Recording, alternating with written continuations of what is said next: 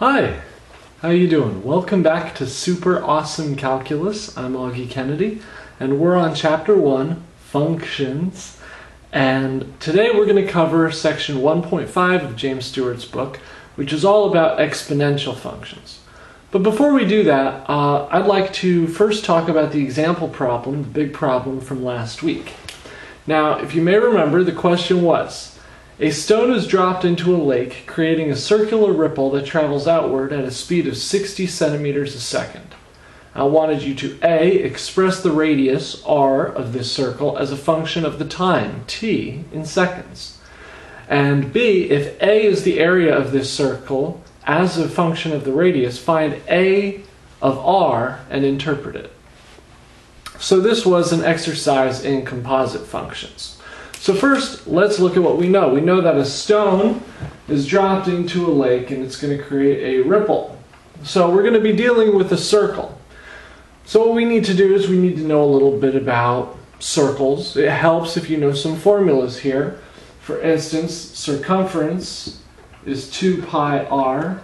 You don't really need that here. And area, which you will need here, is pi r squared. Now, if you knew those things, especially the second part, this problem shouldn't really be that difficult for you. Let's look at it.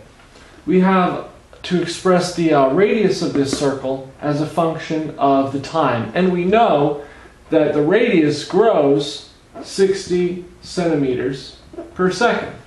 So I think it would be fair if we say that r of t, which is the radius as a function of time, is going to be 60 t. It's going to grow 60 centimeters per second.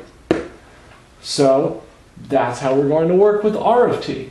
Now what we're looking at here, the area of this circle, A of r, is really just the same as A r of t. So what's area? Well, area, as we know, is pi r squared. So we're going to need to do A of r. Now what we know here is that the r squared is now going to be 60 t squared. And that's going to give us our final answer of 3600 pi t squared. And that is the answer. It wasn't that difficult. Once we realized that the radius of this circle, that the question was telling us what the radius was, we plugged that and just set up a function. And then we plugged this function, r of t, into A, which is the area formula. And that's how we got our answer. So, that is the answer to the big problem today. Now, last time I didn't really get to talk, actually at no point thus far have I talked at all about domain and range. And I apologize for that. There are two things that are quite important. They're quite important in the study of calculus. Domain is going to be in play for quite a long time, and range is really going to come into play when we start talking about maximum and minimum values. But for now, what you need to know, basically, is domain all x's, range all y's. Or put better, domain is all inputs,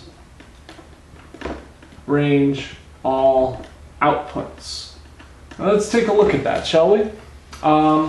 Just very briefly, I'm going to use two very quick examples here. We have the function, everyone's favorite function because it's very easy to use. F of x is x squared. Okay? We know that the domain of this, where is this true? What can I plug into that? Can I plug 0 in? Yes, I'll get 0. Can I plug 1 in? Yes, I'll get 1. 2, 3, I can plug in any x that I want and it'll be true. How about y's?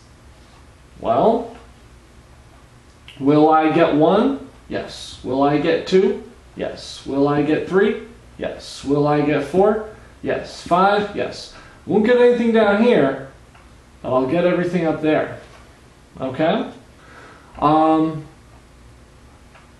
going to start this part over again.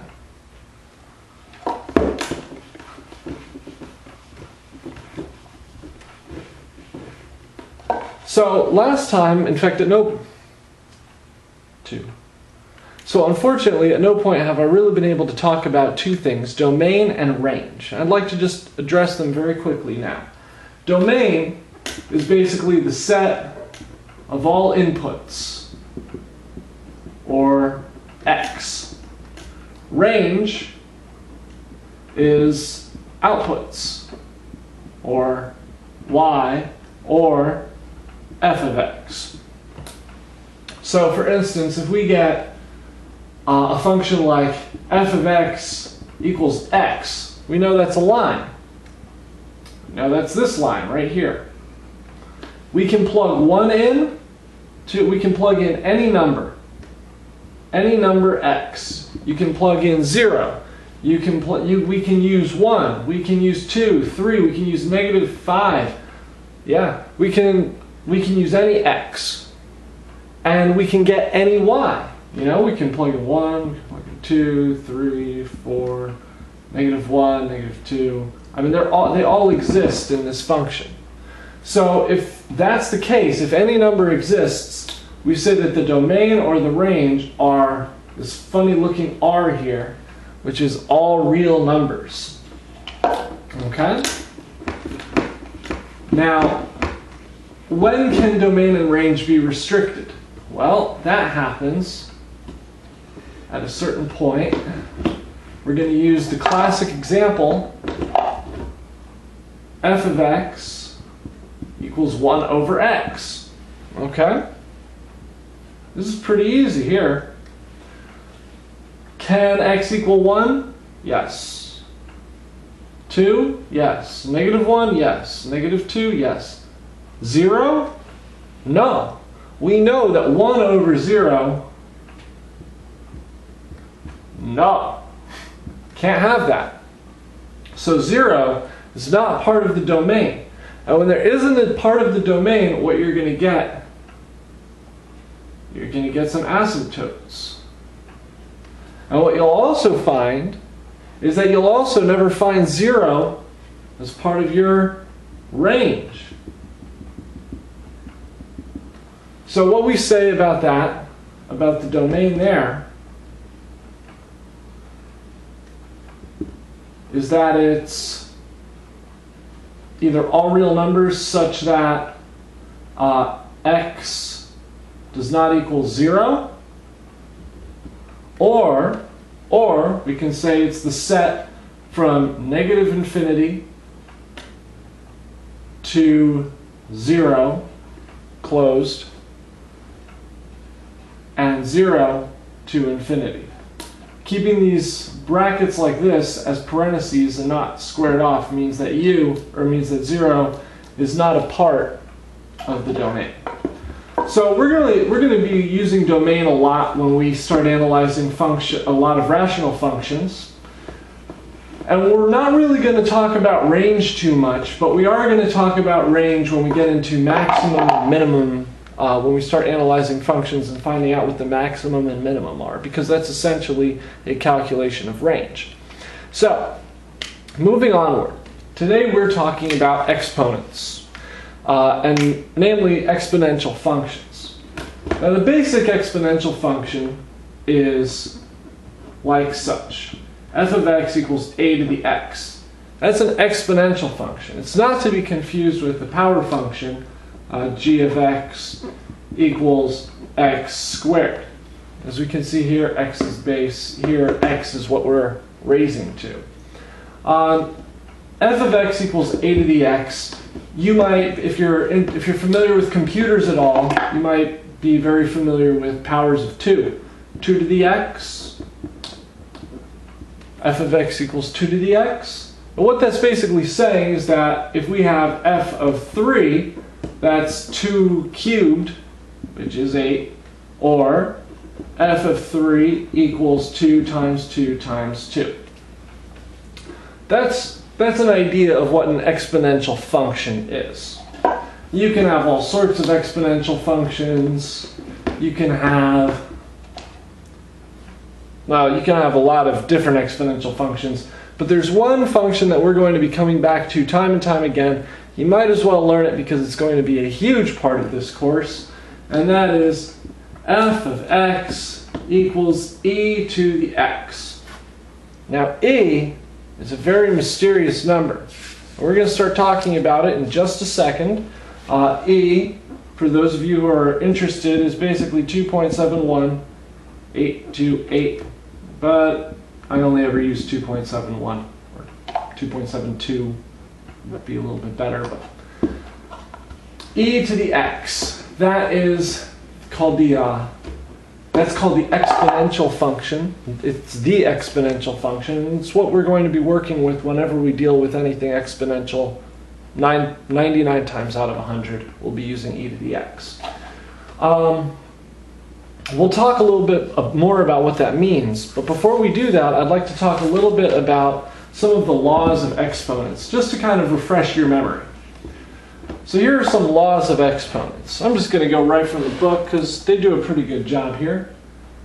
If a to the x plus y is the same as a to the x, a to the y. Okay? So if you ever have we don't really need to do an example here, but I'm sure you could see it. If we have 5 to the x plus 1, that's the same as 5 to the x times 5. I mean, it's the same thing. Then there is a to the x minus y. Oops. Drop the marker again. A to the x minus y is a to the x over a to the y. You may remember this because that's how we can prove that a to the 0 equals 1.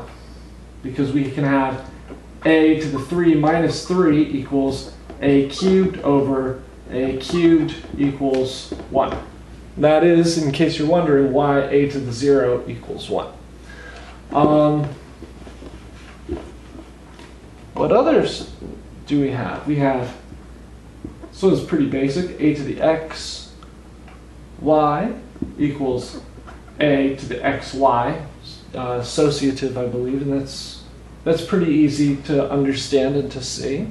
And then there's ab to the x is a to the x, b to the x.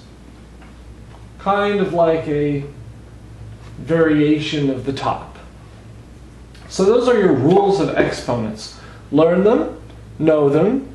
I'm sure you probably know them already, but if you don't, there they are, some of them. Those are the basic ones that we'll be using. Now we're going to talk a little bit more about the exponential function. You'll find later in the course when we talk about differential equations that we use exponential functions all the time. We use them all the time. So for now though, we need to understand what it is. So a to the x is a function, okay? For simplicity's sake, we'll say that e to the x is just like a to the x, except it's a equals 2.7182, or yeah, 828. What we know is that graphically it looks like this. That's not very good. It goes up more, a lot more. Point is that the y-intercept is 1, as will be the case whenever you just have an exponential function. It's gonna, because anything to the 1 power, or anything to the 0 power is 1. That's why you're always going to have 1 if there's not a transformation there. But the thing that's really interesting, and it's something that we're really going to talk about next chapter, is that the tangent line with e to the x has a slope of 1. In other words, at that point, at the point 0, 1, the line that's running right alongside the curve and touching it has a slope of exactly 1, or y equals x. That's why e to the x, one of the many reasons why e to the x is the function that we're going to use the most when we talk about exponentials. So you can look at it. It's a nice looking function. It behaves interestingly, and we're going to talk a lot more about it throughout the course. I just wanted to introduce it to you now. So now you know something about the laws of exponents, and you know something about e to the x, which means that you're ready for today's big problem. All right. Today's big problem is, if f of x equals 5 to the x, show that f of x plus h minus f of x over h equals 5 to the x times the quantity f, or 5 to the h, minus 1 over h, in parentheses. I may have botched saying that, but I'm sure you can see it pretty clearly. Once again, what we're looking for here isn't a number. We're looking for you to just carry out the steps to prove that statement A is statement B. It shouldn't be too hard to do. Just apply some of the lessons we talked about with the laws of exponents, and you should be fine. And by the way, this is a sneak peek of derivatives, which we're going to be getting into next chapter. All right. Well, thank you for joining, and I look forward to seeing you next time. Bye-bye.